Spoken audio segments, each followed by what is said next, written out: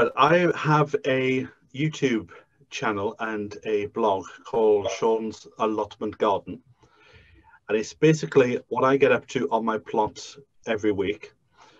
For the first, I've been doing it about 12 years now. When I first started doing it, there were only 3 of us in the country. There was me and somebody in the north and somebody in the south. And it was just us. But now it seems to be that if you take on a plot, you have to set up a channel, because there are so many YouTube channels out there now of people filming on their plots. Some are good, but the majority of them are quite bad, because people tend to forget that when you film, especially on your phone, and I'm trying to see if I can find my phone, when people film on their phone, they tend to do it rather quickly. And that on the video comes out as being far too fast. So if you ever do film the garden, you have to go really, really slowly, unnaturally slowly. And then that comes out quite good. So I started about 12 years ago, I think it was. And mainly because I was forgetting where I was putting things in the garden. I have a health condition called ME, which is chronic fatigue syndrome. And I go through bouts of where it's quite good, and then for about a month or two where it's quite bad. And one of the side effects is you go into this brain fog. So we can have this conversation now, and in about an hour, I'll probably forget the entire conversation. So I started to film myself in the garden just because I was forgetting where things were being put, and especially with labels. So you put the label in the ground, come back the next day, and the fox has decided to pull all the labels up. Or a friend brought their child over to the garden once, and he had great delight in presenting me with all the labels he had collected throughout the garden. So I had the video to go back, and I could see where things had been put. So that was the main reason why I started to do it. And because I work in TV as well, I started in TV about 13. I was on Songs of Praise, and I was fascinated by the fact that I was singing in the afternoon, but we were pretending it was the morning. Then the lights blew up, so we had to do it all over again. And I lived next door to a guy in South Wales who was a world champion chrysanthemum and leek grower. So he was always on TV every few months. So I'd go into the garden, and they'd be there filming. So I was fascinated by how they were doing it. Although he still doesn't know to this day that I sprayed my apple trees, and that's why all his chrysanthemum died this particular year, because I'd sprayed them with, I got my weed killer and my feed watering cans mixed up one day. And he still doesn't know to this day. So I've always had an interest in TV, and then I moved to Cardiff to pursue a TV career. My career took me into films, so I did a few feature films. So I said, right, I'll go into films. Then my career took me into TV, so I did a few TV shows, and then I wanted to come to London because that's where the TV industry is. And I came when I was about 21, and I lived by the BT Tower, and I lasted about a week. Because coming from a small village in South Wales, it was just a bit too much. So I went back home, and I came up with this plan that I was going to live in Cardiff for 3 or 4 years, then go to Manchester, and then go down to London. So getting used to cities as they got bigger. And then when I reached 30, I decided to go to university, mainly because in TV that there's this thing that if you haven't been to university, you can only earn a certain amount. But if you go to university, your top amount without a university education becomes your minimum. So I found it quite boring when I went to Manchester, just because I was self-taught and they were just going over the same things. But I just kept on thinking about the money at the end of it. And I put my name down for an allotment site in Manchester, and it took about 4.5 years to get back to me. So by the time I had a plot, I was already in London. But while I was in Manchester, I worked on Equestrian Sport, Coronation Street, Tonight with Trevor McDonald, loads of TV shows. So this is why I say I haven't had the most conventional career, because I started at Channel 4 as a researcher, and then within a year was producing a TV show for them, and then 3 years after went back to be a researcher. But when I came to London, I moved to London. I was packing my bags on the day the bomb went off. The bombs on the bus, and I can't remember the date of that. Was that about 16 years ago now? And the first thing I did was I put my name down for a plot. And they were like, right, well, it's going to take 3 or 4 years. Well, I wasn't having any of that. So I decided to go down to the allotment site, and on the weekends I would help out. And once a month they would do a working party day. So I'd go and help with that. And within 6 months, they said, right, well, we can see that you're keen, so we're going to give you a plot. That's why I don't really think that there's an allotment shortage in the country, because I worked out the other day that in 16 years, I've probably had about 10 plots, just because I've lived in areas and then I've moved to different areas. So that's where it all started, filming myself because I didn't know where things were. And I did that constantly for about 4.5 years, 5 years. And one of the advantages of being a vlogger is you get some opportunities from it. I'm just going to close my email because I can see them popping up in the corner. And so some of the opportunities you get is you get books before they come out. So you send to books to have a read of. You get to see TV shows before they come out, and you also get to grow things before they come out. And I was sent a seed which was a Brussels sprout crossed with a kale, and it was from Thompson & Morgan, I think it was, which they then turned out 2 years after I grew this. It then turned out to be I forget what they're called now. Flower sprouts. Yeah. They were called flower sprouts by Thompson & Morgan, but if you buy them in the supermarket, they're called flower sprouts. Oh, Kalex. Yes. Yeah. So I grew that about 2 years before that came out, and then you offer feedback to the company and everything. So something I was sent last year, because companies like to mess around with things. Like the one vegetable I've turned down that I've been sent, because I didn't see the point of it, was a tomato plant that you could grow potatoes at the bottom. So you lift the tomato plant out at the end of the season. There's potatoes at the bottom in the soil, and there's tomatoes on top. And my feedback to Thompson & Morgan was, well, that's great, because if you have blight, it'll kill them both at the same time. So I didn't actually bother to try that, because I thought I was taking this sort of experiment thing a bit too far. But last year I was sent this, which is a winter squash, an acorn squash.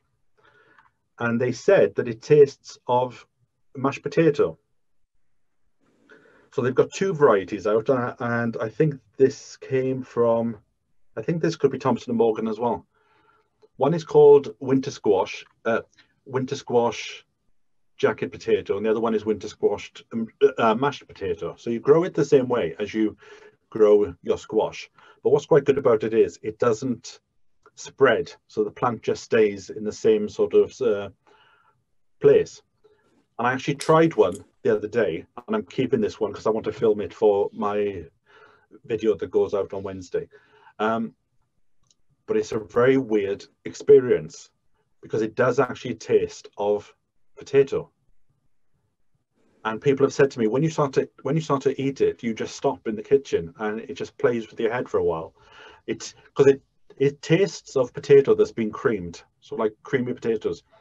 But I've really fallen for this, and I'm going to grow far more of this next year and actually maybe cut back on my potatoes.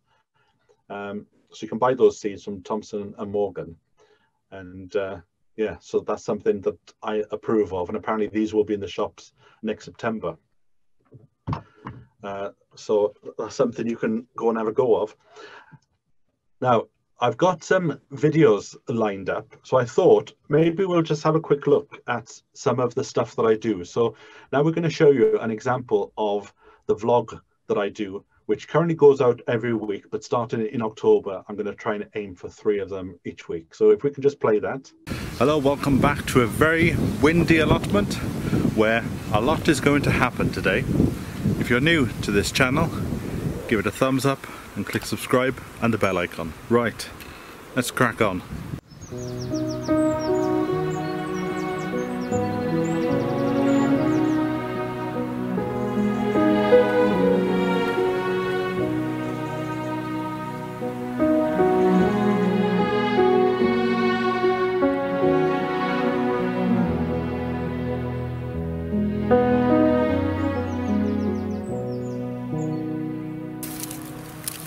So now that the hot weather has cooled down a lot, I'm prepared to put my onions and shallots in. And this year I'm growing onion set radar,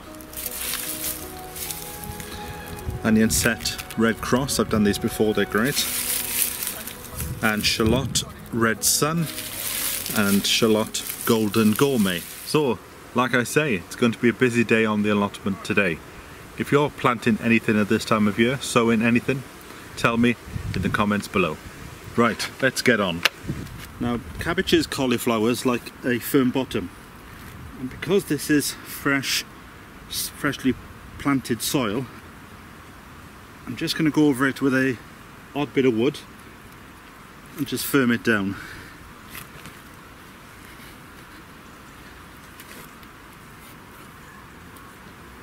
Because if they don't have a firm bottom, there's a likelihood that they will blow and not give a very good crop.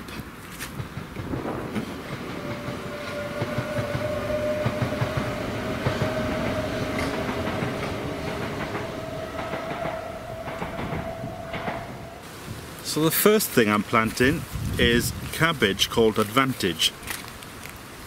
And I got these from D.T. Brown.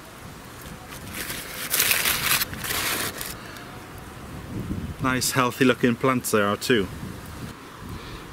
Pop it in. Now when you do cabbages and collies and things like this, you can plant them a bit deeper, up to the first leaf.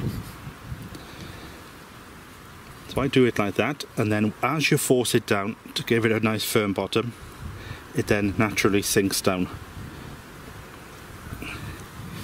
Like so. And then we move on to the next one.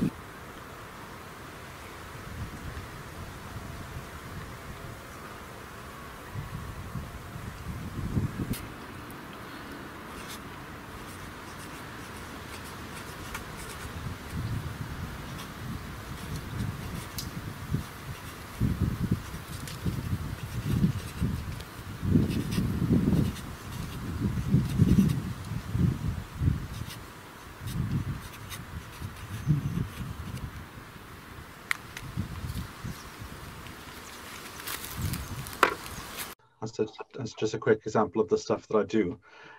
What's quite interesting is you can't sort of second guess what's going to be popular with the viewers. And I've done something over the last month, which was just an idea that I saw, and that was writing on the side of the raised beds. So the black you see is actually black that is used for chalkboard. And if you use liquid pen, you can then write on the wood and it will stay there. It doesn't matter if it rains all day. And I had this idea because I was on the bus one day and I just happened to look outside and there was a pub. And I started thinking, how do they keep the writing to stay on the boards, whatever the weather? So I just got off the bus. I just went in and asked, and that is the latest popular thing that's on the internet at the moment. I'm getting so many emails about, I think that idea is great. Somebody's painted the side of their shed black so they can put all the jobs for the week up on the side, and so that they don't forget what tasks that they haven't done. Another advantage from doing the blog is you get invited to all the shows and everything. And I've been given exclusive access to Kew Gardens once, where I could just go in and film whatever I wanted to do. And then from out of the blue, I had this phone call saying, would you like to come in for a job interview? We're launching a new gardening website, but we can't tell you what the name of the company is. So my friend at the time, she was about to leave The Guardian, and I had written a column for The Guardian in the previous 12 months. So I just assumed I was going for a job with The Guardian. So it wasn't until the first day that I started that I found out that I was working for the Daily Mail. And apparently the reason why they didn't tell me was because they'd had so many people that had turned the job down just because it was the Daily Mail. But I was like, well, it's the gardening section, so you know, how much trouble am I going to get into? So I did that for about a year, and one of my members of staff was Monty Don. So I would speak to Monty every Monday and talk to him about his column and what he was going to write for us. And he was quite surprised on one particular day that I knew something about gardening, and that I knew that his article was regurgitating what had been in Gardener's World on the Friday night. So we decided to do columns that didn't have a conflict, because obviously we weren't going to pay for something that had already been put out into the public. So he started talking about the animals in his garden. But unfortunately, all that work for the website and all his articles and everything was destroyed. The Daily Mail are going through this process where everything will be on the internet within the next 5 years. So my website was a proof of concept, they call it. So it was just to prove whether people would buy things from a website.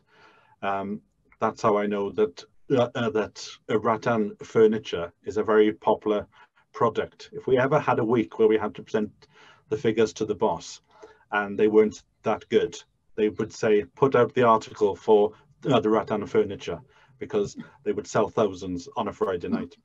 But I had an interesting debate with them. I wanted to put out an article which was about pee and poo in the garden, because I had taken part in a study with a university in London about how allotment sites have compost toilets and what happens to the pee and the poo and everything.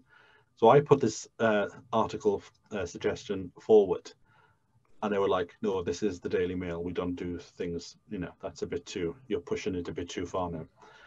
So I waited until my boss went on holiday and I published it. And it turned out to be the most read gardening article that they'd ever put out. So every time, like during August bank holiday, when not a lot of people had tuned into the website, they were like, right, put that pee and poo article back out again, because that'll get the viewers in. I'll see if I could find, because I took part in this study, and it's very interesting about how they want to try and create houses in 20 years time that have toilets that are organic toilets rather than being linked up to the main system. So they want to try and encourage people to recycle their own human waste. And it's very good for pumpkins, apparently. I've used pea in the garden because cabbages, they like pea, but I was a bit put off by using the poo, because you didn't know, because it was an allotment site, so you didn't know who was going there. And what was quite surprising is when we started the compost toilet, nobody wanted the pee and poo. But the time we had the results back to say that our pee and poo was the best in the whole of Greater London, well, everybody wanted it, because it was basically a wheelie bin full. We filled the wheelie bin up, then you put the wheelie bin into the sun for 6 months for it to cook, and then you can put it on your compost. And so many people wanted it, we actually had a raffle to get rid of it. And the following year, the pumpkins, they were huge. I don't know whether anybody actually tasted them. I think that was taking it a bit too far. But I would definitely sort of do it again and maybe put them on the flowers, but not on the vegetables. So I'm just looking at my list of things. Right, something that came out during my career at the Daily Mail was I was still doing my blogging and vlogging, and I wrote a blog post in July because Charlie Dimmock had said on a TV show, she had done a TV series about allotment sites, although the series ended up on Sky somewhere. And I think it was only ever shown the once because it wasn't a very good series. But she had said, as part of the program, that allotment sites should be cut in half and then cut in half again. And there's always been, over the last 10 years, this fear of councils have suddenly realized they can get some money from plots. And there's an allotment site in Greenwich, which is about 20 minutes away from me. And around about this time, they put their allotment rents up from £50 a year to £350 a year. And if you lived outside the borough, I think it was about £500. And the woman that contacted me, she lived opposite the allotment sites, but technically, because it was outside the borough, she had to pay £500, despite the fact that she worked for the borough. So I wrote this blog saying basically Charlie Dimmock should stick to ponds and keep her nose out of the allotment world. You know, stop coming in and stirring and then just going out again. So I wrote this blog at the end of June, didn't think anything of it, went back to my website. About 200 people had sort of seen it. So I thought, oh, well, that's okay. And then all of a sudden I get a phone call from ITN saying, we're doing an item based on the fact that you've criticized Charlie Dimmock. I was a bit like, okay, I'm a bit surprised. And then The Guardian contacted me, The Sun contacted me, Newsnight contacted me. They all wanted to do this story about the fact that I had told Charlie Dimmock to go and stick her head in a pond and keep her nose out of our world. And even when I went downstairs in the Daily Mail one day, I had a bit of a shock when I opened the newspaper and saw on page 6 that I was on there. And this story had been blown out of all proportion. Although the reporter at the Daily Mail did have a surprise when I walked across the office and threw the newspaper down on his desk going, according to the newspaper, you couldn't get hold of me to get a quote. Well, I'm only sat about 6 desks away from you. So that was a good insight in how newspapers don't actually bother to do a story properly, but they just regurgitate what they've seen in a regional paper.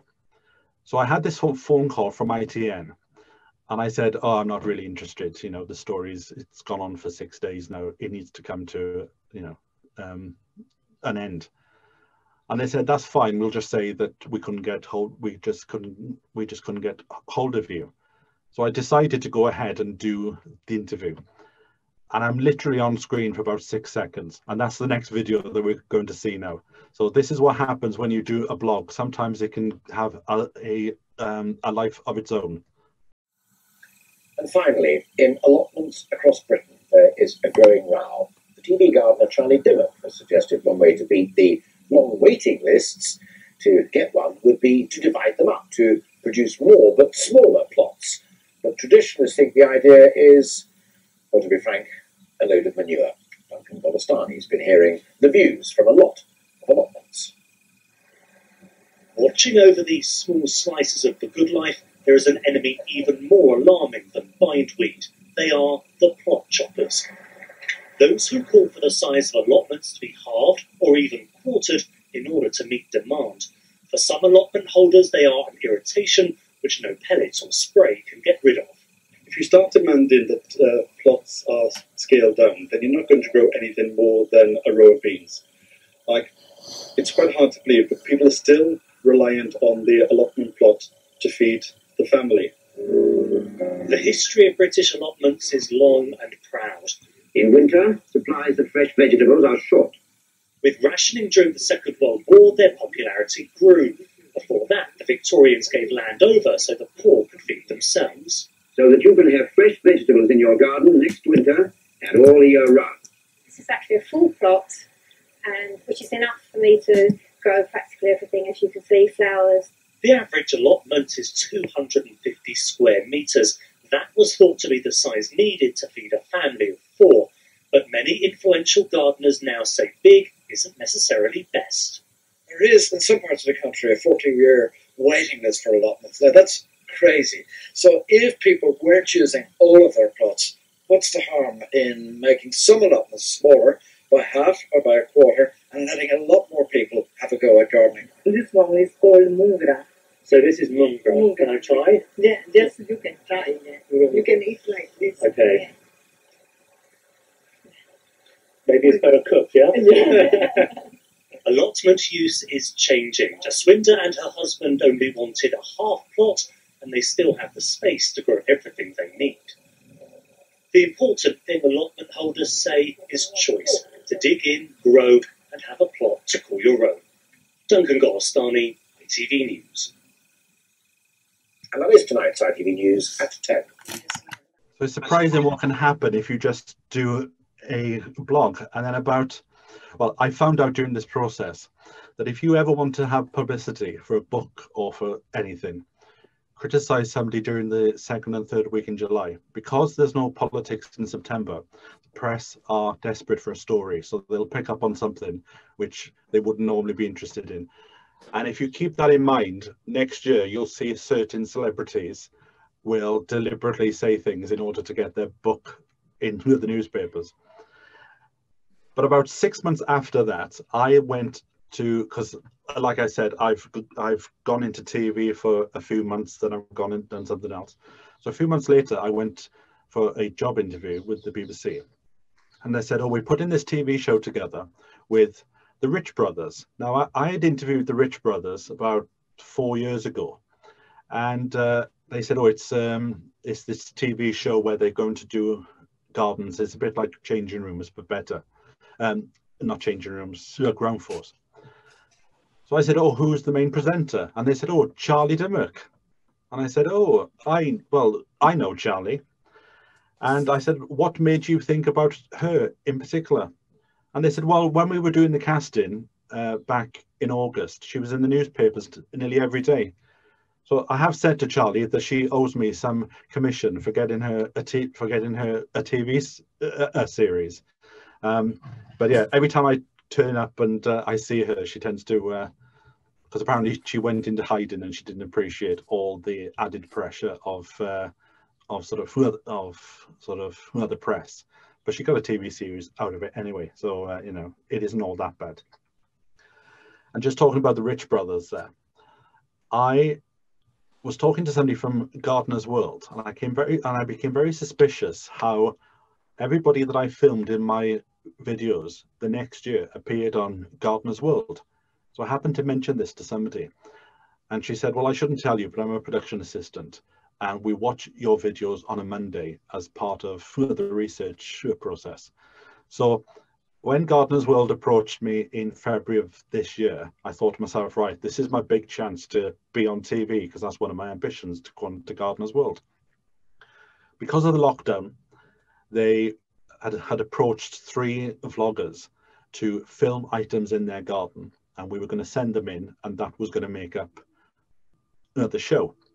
But because the BBC being the BBC, they have to be above they have to follow the rules exactly.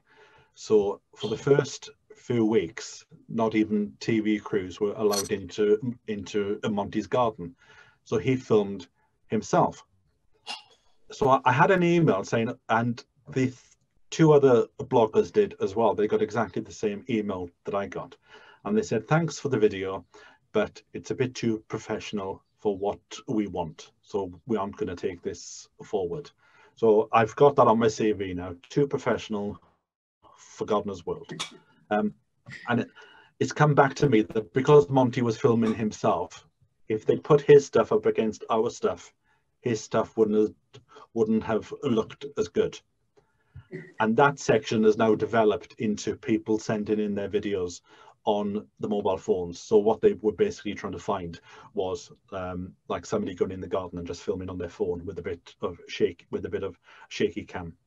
I've just realized that in that ITN video that you saw. I've actually got the same top on. I have certain clothes that I wear for gardening, filming. That's why you see the same clothes in every video, because I try and stand by the motto that the plants are the stars of the show, not the presenters, and I don't want people sort of talking about the clothes that I've got on. So at the height of all this, at sort of all this tension and everything, I then decided to give my plot up, which I'm still not sure why I did it, but one of the reasons is when you become popular and you go off and you do all the shows. So I was doing Chelsea Flower Show, Hampton Court. The last thing you have time for is to do your own garden. That's why people like Monty Don and Adam Frost. That's why they garden in their own garden, because if they didn't, they just wouldn't have time to do their own garden. And there are quite a few very popular TV gardeners where if you went to go and look at their garden, you wouldn't take any information off them whatsoever. And in fact, there's one gardener that doesn't even have a garden at all, even though he pretends to. So I decided to give my plot up. And then about a year later, I went back to it. And now my plot is about two and a half, what's the word? It's bigger than the plot that I had. So I'm starting again, and that raises an opportunity to film certain aspects of taking a plot on and doing it. But one of the big things that have changed that I've noticed is I interviewed this guy about 12 years ago, and he said, oh, I'm trying to do this new method of doing gardening, but I'm finding it very difficult to get through to the public. So can I come on the video? So I went down to film him, and he explained to me this new method of doing gardening, which sounded a bit too good to be true. And that guy then turned into be Charles Dowding. And everybody is doing his method now, and it's very difficult to find anybody on an allotment site that is doing it in the traditional ways. So that's pushed me backwards in the sense of I'm doing sections of my garden in the traditional way, so that it doesn't, so that information doesn't disappear into, you know, sort of throughout the history books then. So I'm trying, you know, to record it, because one of the TV series that I have a fixation on is the Victorian Kitchen Garden, which was out in the 80s with Harry Dodson and Ruth Mott. And a little side story, Harry Dodson died 15 years ago, but I went to his funeral 2 years ago. They discovered by accident that when Harry died, they had put his ashes up on the shelf because his wife was sort of, she was presumed that she was going to die 6 months later, and she did. But everybody forgot that Harry Dodson was on this shelf, and he'd sat on this shelf for 12 years. So we had the funeral about 2 years ago, and I was invited down to the funeral, and I did some, in fact, there's a video on my channel of Harry's funeral. And I had a call last week, in fact, from a TV producer who's interested in bringing the old series back. And I think there's a possibility that the series could be repeated on Netflix in about 6 months' time, with some new interviews with some of the cast and crew that were that took part in the original series. So I'm just watching the time because it's coming up to, was it 45 minutes you said? So being a vlogger is fun. You go through your fun moments, but there can also be a dark side. I've had 3 stalkers in my life. One of them turned up at my front door. Another one keeps sending me pictures of his automatic guns that he has in America. So if I was ever to visit the States, I think I would have to say, I think I'd have to go and come back before I said that I was going to go there, just to be on the safe side. Because the internet, if you upset people by not responding to their comments as quickly, in fact, it's quite funny. People will send me an email asking me for some advice. And if I don't see it for 3 days, they get upset. And sometimes I've got to go into Google to find out what the answer is, especially if it's anything to do with flowers, because I'm more into your fruit and your vegetables. So even though being a vlogger is all fun, there is a dark side to it. So if anybody's thinking about getting into this, basically do your video, do your blog or whatever it is, and then switch the computer off and then go and have a life outside. It's too easy to get pulled into the circle of that the most important thing is the stuff that you see on the internet.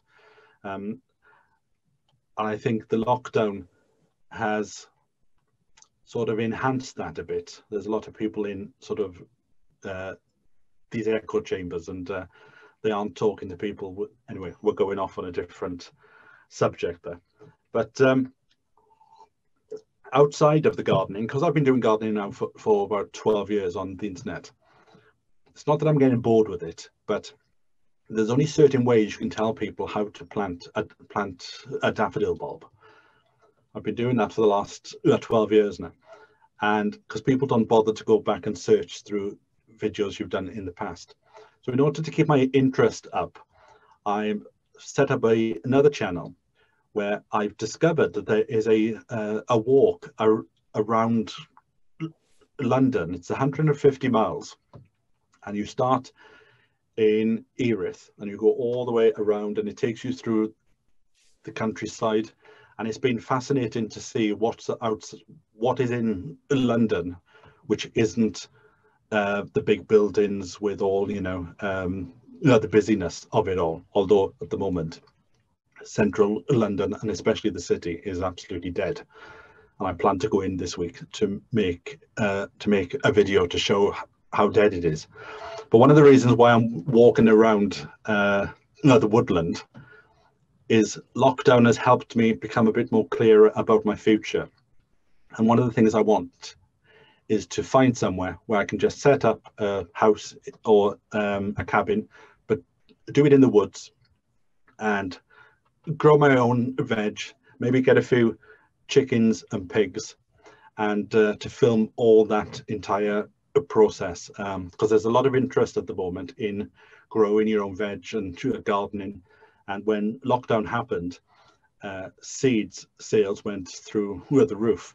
And I know that I've already been told this year that everybody needs to get their seeds in sooner, their seed orders in sooner than later, because they expect there to be a shortage by the spring. And I know when I ordered my garlic, out of a choice of about 20 varieties, there was only the one variety there, because they're just selling out.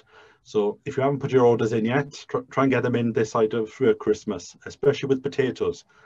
Apparently there's talk that potatoes, there's going to be a shortage of them next spring. So get your orders in sooner than later.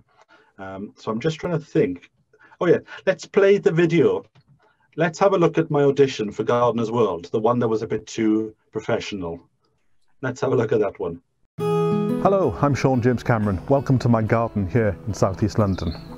Now, I've been gardening since the age of about 14, and it doesn't matter how long you've been doing it, it can be quite disheartening if you've put seedlings into the garden, come back a few days later, and they've been destroyed by slugs and snails.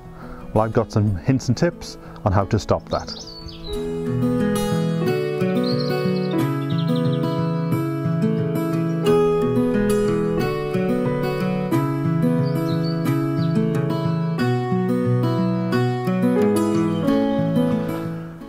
Now, when I first started in gardening, we used to put slug pellets out, but we're a lot more educated these days and we do it organically. And you can get organic versions of slug pellets, but you do need to reapply them after a shower of rain. But I prefer to go for a totally organic way. One of the best solutions I use is beer. Now, you can use just a base of a garden pot, a tray, but if you want to stay organic, then have a look in the fridge for a milk bottle and just take the bottom off like so, and then put your beer in there. Slugs and snails will fall into that, and they'll have a nice happy death.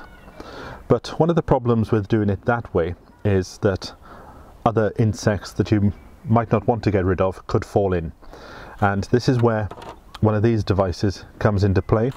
You can put the beer in the bottom,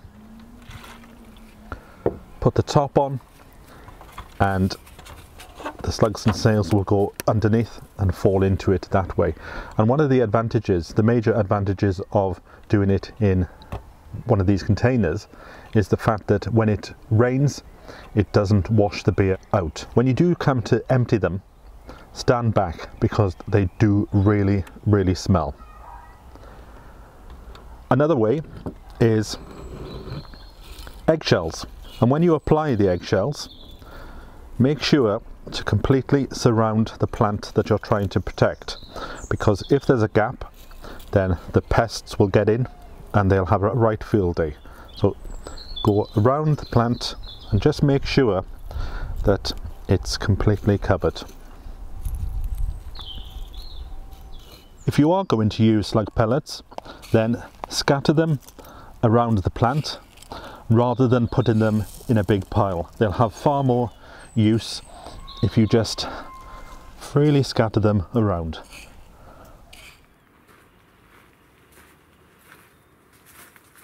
For me, my favourite method is the eggshells. I eat them in the house, and otherwise they would just go in the bin, so it's a great way of recycling them. But whichever method you use, just take some minutes out and enjoy the garden, maybe with a nice hot cup of tea.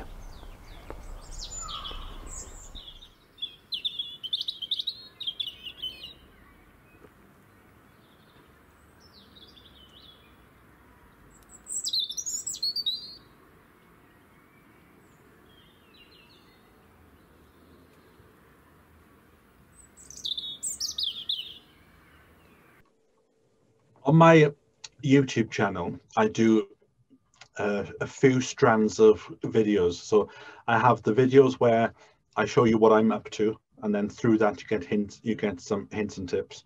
But I also do a video called raw footage, where I can set a camera up in the corner, and if I'm digging or I'm putting some seeds in, I'll film and I'll put the whole 30 minutes up onto the internet. Like people like the BBC call this slow TV now. And it's interesting the feedback that I've got from that, because I do it as a way of just storing the video online, that I can get it down in 6 months when I need it for something else. But the amount of comments that I've had back from people who tell me things like that their husband died and for the last 6 months they haven't been outside, and that watching those type of videos have got them back into gardening. Because I think these days everything's a bit too fast, because if you watch things like Gardener's World and like Coronation Street, you can count that the scenes will only last about 12 seconds and then they're onto something else. So in the videos that I do, I try and also orchestrate the silence and where you just listen to the birds. But if you want to go and find out more about that, just go over to my blog, which is allotmentgarden.com, with the Sean spelled S-E-A-N. I can't think of anything else to say, so I will now hand back. Thank you very much, Sean. Does anyone have any questions that I'd like to ask Sean? TV or allotment related? I have, please. Yeah.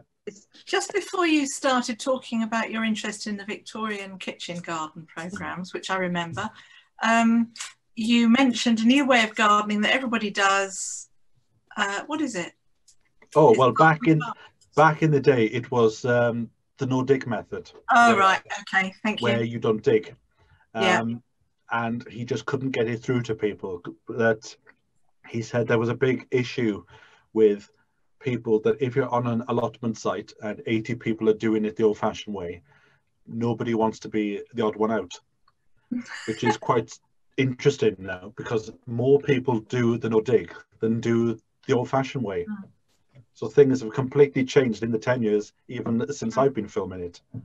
So who knows where we'll be in 10 years' time? We'll be sat here talking about how I've had a fantastic crop of pineapples.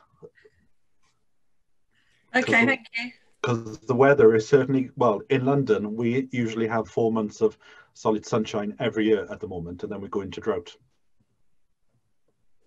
The same here. Thanks. What about the gardening by moonlight? That is something that I'm doing this year, and I want to do it for another year before I bring my videos out, because I don't want it to start saying things if it was just a complete fluke for this year. But I have noticed that my potatoes have been bigger this year with the ones that I've planted in accordance to the with the phases of the moon. And in fact, on my blog, I'm putting up an article on the weekend, which is just talking about the basics, about how you've got to plant 2 days before the full moon, and it goes into great detail about when the best time to harvest. But it's not really gardening by the moon. I'm trying to think of another way to try and rebrand it all, because when you say gardening by the moon, people seem to think it's all to do with the light that's coming off the moon, which is got nothing to do with that. It's all about the water table and about how the water table changes with the phases of through the moon. So I'm trying to think of a new way to make it, to rebrand it to be a bit more easier for people to understand. Because I had somebody do a video, a full 30-minute video explaining why gardening from the moon, it wasn't going to work, and he based it all on the sunlight, which has got nothing to do with that. It's all about the water table. So yeah, I want to do it for another year just to make sure that what happened this year just wasn't something that's done to the weather. Yeah. So check my blog out on the weekend, and there'll be a full article on there going into far more detail about I'll say, if you do garden by the moon, you're very busy in the first 2.5 weeks of every month, at the start of every month, and then towards the end of the 2.5, and then towards the rest of the month, you can really just sit down and enjoy it, because there's not a lot to do. You're busy at the start of the month rather than at the end. So it's a good way of being really planned, because you have to sit down and do like a plan of, right, I want to prune this tree, but I can't do that for 2.5 weeks because I've got to wait for the right moment for when the water table is going down. So check out my blog in a few days, and then you'll see everything on there. Okay, thank you. But what were your preliminary results that you had? Was it that you doubled the harvest, like for like? Everything was bigger. Right. Oh, right. And I did it this year with potatoes, and everything that I'd planted at the right time was bigger, tasted better, and everything that I put at the wrong time were smaller and wasn't well, it was the type of potatoes that by the time you take the skin off, there isn't a lot of potato left. Right. Okay, fascinating.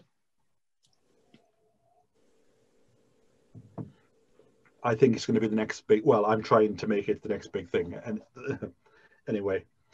Yeah, I feel inclined to try it and do a 50% of regular planting and 50% going by that theory. Well, I have a video on my channel, I can't remember what it's called now, but I interviewed a scientist from Greenwich University, and they said they had no information on that in particular, but they did have information about the water table, and therefore she could see there could be a link.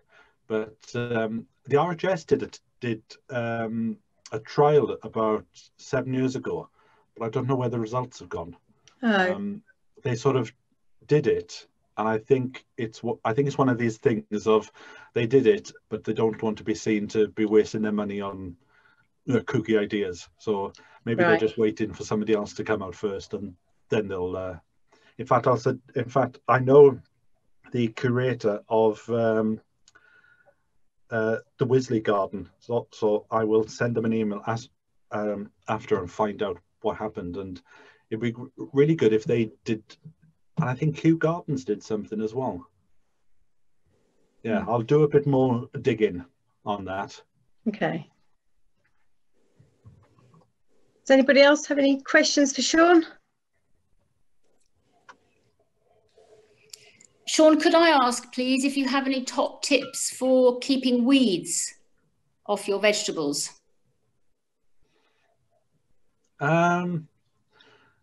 No, because I haven't got a problem to do with weeds. Oh. In fact, if you watch my videos, every month I do a tour of my plot, and it's the most disliked video that I put out because I think people are looking for a pristine garden, and I haven't got. Well, to me, a weed is just a plant that's growing in the wrong place. I'm far more concerned about the fact that the foxes are pulling up my cabbages. And only this week we've discovered that even in my area in Crystal Palace, the badgers have appeared in the last week, and they've started to destroy everything that they've seen. So I haven't got an issue to do with weeds, except just every time you go out there, just sort of just do 5 minutes of pulling them up, because I try to do everything in an organic way, which is interesting in itself, because when I started back in the 90s, you were taught just to cake everything in every chemical that you could find, but learn to live with the weeds. I'll try. I'm sure we'll discover in a few years' time that there'll be the cure for something. Yeah. Well, in fact, I mean, somebody took in an allotment plot on our site about a year ago, and they said, look, we don't want to. You've got a choice of 2 plots. You can either have this one that'll take you about 2 weeks and you get it done, or there's this one that's got bindweed. Oh, what's that one that comes up through the concrete? James Wong did an article to say that we shouldn't pull it up. What's Japanese knotweed? Yes. And she took that plot on because she runs a restaurant in central London where they serve Japanese knotweed instead of rhubarb, and they use bindweed in their cocktails, and they use mare's tail to garnish things. And she asked if we wanted to go to the restaurant, but we've all been really busy since she asked, because nobody wants to go and try it. So it's very interesting that she's actively trying to encourage all these weeds.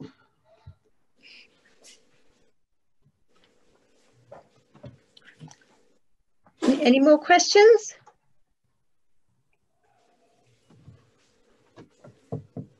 No. Okay, well, enormous thanks, Sean, for your time and your stories. Lots of fascinating nuggets. And we haven't even got into the area of when I worked in the West End with Judy Dench, but we'll keep that for another one. Oh my goodness. Okay, you'll be back then. I went through this period of filming people, and then they would die within a year. So I interviewed Eartha Kitt, and she died within a year. I interviewed Harold Pinter, and in fact he died the day before Eartha Kitt died. So I became very popular in the West End. Oh dear, unfortunate. Well, but like, we'll keep that for another day. Okay, well, I'll share links to your blogs and blogs to everybody after this. Okay, thanks. So people can sign up and look at your videos at their leisure. Okay, thank you. Lovely, thank you very much. Of Monty Don. Pardon? Your picture, is it a picture of you in Monty Don? Oh, yes, you can flash that up if you want to. It was, this was just to, so what we used to do was, this was one of the supplements that were in the paper of few other columns that we used to do. So I used to do the gardening, the growing your veg section, and then Monty ended up doing talking about why he loves slugs and snails and foxes in his garden. And I'll have to have a word with him to see if he wants a few badgers. I'll pop them in the post to him, because we're not enjoying the badgers being on the site at the moment. No. But at least we've only got one. We're sort of dreading if we find two of them, because they tell me that within a year they'll be all over the place. Mm. Not good. Okay. On that note, thank you very much, everybody, and Sean in particular. Oh, I just couldn't hear you then, and then I realised I'd put it onto mute. All right. I said thank you very much for everybody, Okay, and in particular you, Sean. Thanks. Huge thanks for your time. Thank you. Okay. Take care, everybody. Cheerio. Thank you. Bye. Bye.